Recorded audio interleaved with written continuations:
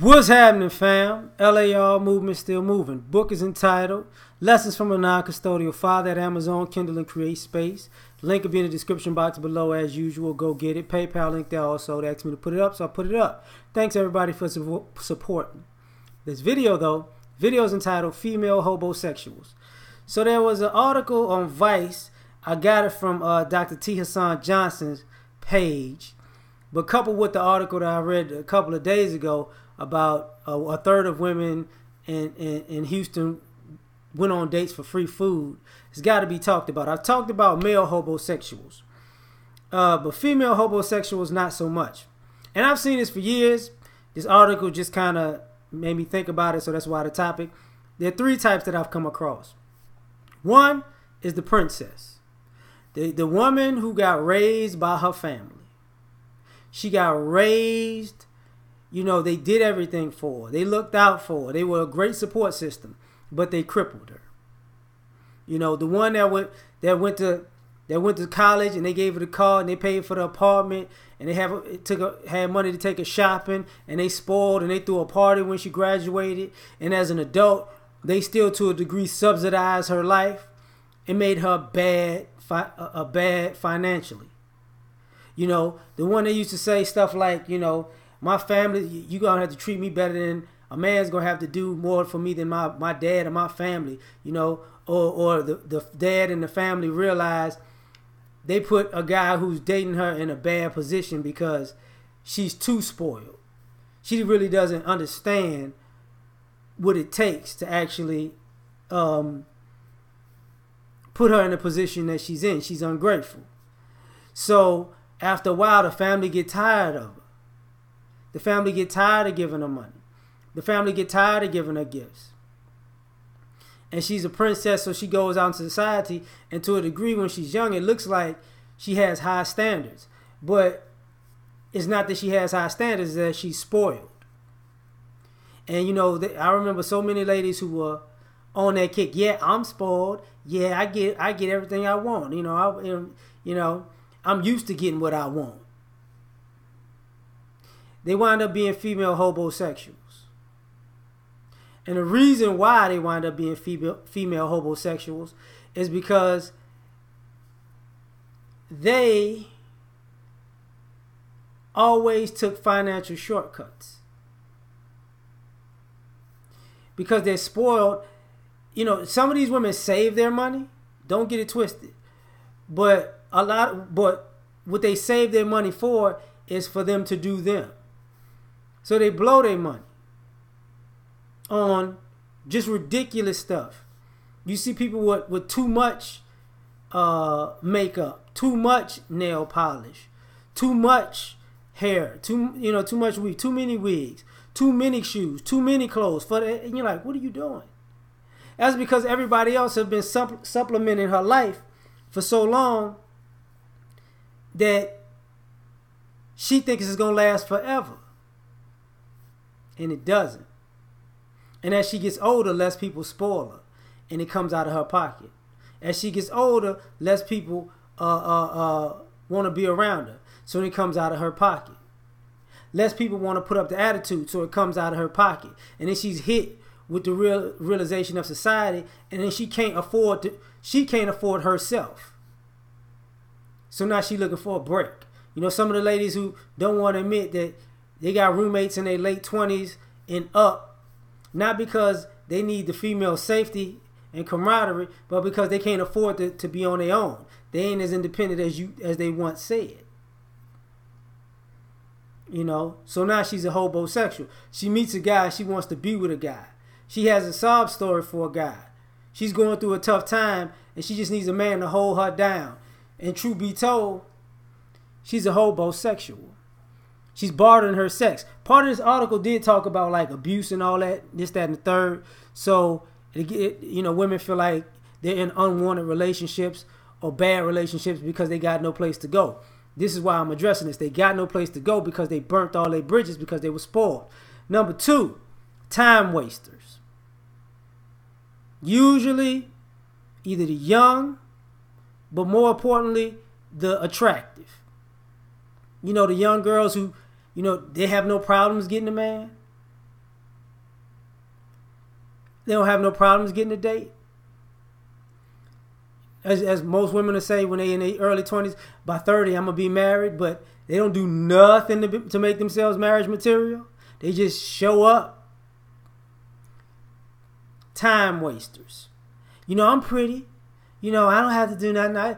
They can always depend on their looks and their youth or their body parts to get them over the hump. And then time keeps going by. They're not thinking nothing of it.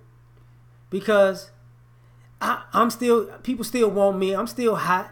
I'm still fine. They still messaging me. They still hit me up on my DM. Yeah, I'm losing a little confidence, but all I got to do is get on dating website, and I'm going to get hit up by 100 guys. All I got to do is post a picture online, and I'm going to get hit up by 100 guys.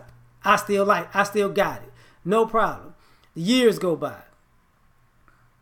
And I'm going to put these things together for the end because they end the same, basically. So years go by. Years. And they wake up one morning and less guys calling. Less guys hitting, less guys taking them out. Now it's coming out of their pocket. They want to go on trips. Now they got to do it with their girlfriends. Coming out of their pocket, right? I need some help with my phone bill. I don't know how to fix this. Less guys coming over to even be a help of service in the friend zone for them to get cheap labor. Now they got to pay for it. Now they can't afford themselves. So now we got a problem. So now you got to find a man who's stable enough to have a lifestyle that you would like to live. But you don't necessarily want to be with that man. You don't like that man. But you like that opportunity because it's free. So now you in his house, his apartment, his townhouse, his apartment, his condo as a homosexual. We going somewhere. The third one, the feminist, the man hater. She made the bulk of her decisions because a man can't tell me nothing. A man ain't going to control me. A man ain't going to tell me what to spend. A man ain't going to tell me what to do. A man ain't going to tell me where to shop. A man ain't going to tell me how to live my life. A man ain't going to tell me that I can't spend all my money. A man ain't going to... So they spent their whole life as a feminist and a man hater, and everything they did was in rebellion of men, and they didn't realize that they spent themselves into debt and oblivion. But that's a man's fault too for some high reason. It's not a man's fault, but that's when I've seen them come unravel because they realized a man didn't make them do all the stuff that they did to put themselves in a position to be a homosexual. It was their own hatred of men. And what they wind up doing is now they go hang out. Now they go with their girls. Now the girls have a covenant to take care of each other. But the problem is all of these women in these bad positions, you got a team of losers. Everybody can't take care of each other.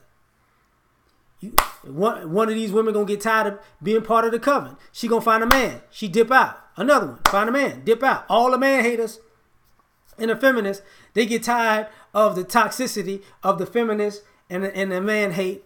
And, everything men do is hateful. But at the same time, they looking for a man to help them. So what happens? It's only a few Indians left standing. And now your girlfriends ain't gonna help you no more. Now you're looking for and hoping that a man to come through. And if a man come through, you hate his guts because he's a man. I'm gonna give that man a hard time because he's a man. Because a man is not to let him know that I might need him for his money and his resources right now, but I hate him because he's a man. And I'm not even gonna say thank you. Thus, how this ends. So, these three types that I've seen have no skills whatsoever when interacting with a man. So they want the man so these men meet these women. And this is part of why guys call guys simps, because guys have been through this. You meet these women, they got all of these standards and things that they're accustomed to, and the things that they won't do for a man, but they living off of a man. So now You want his lifestyle to be your lifestyle, and if you start working, or if you start working again, because if you wasn't working or unemployed, if you start working, you want all your money to be your money, and you don't want to do nothing for this man, and this man had your back when nobody else did. So the man go to work, he come home, he cook.